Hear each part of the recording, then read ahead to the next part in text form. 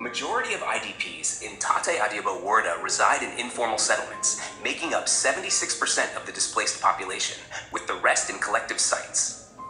IDPs in informal settlements and those outside designated sites are moving to overcrowded collective sites, constructing makeshift shelters from locally available materials due to unaffordable rent and exclusion from food assistance programs.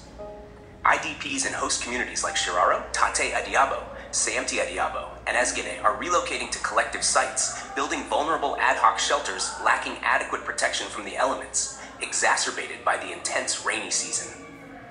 Self-constructed ad hoc shelters in Shiraro, Ezgede, Tate Adiabo, and Sayemti Adiabo have been severely impacted by ongoing rainfall, windstorms, and hailstorms, resulting in over 8,500 damaged shelters and exposing IDPs to harsh weather conditions.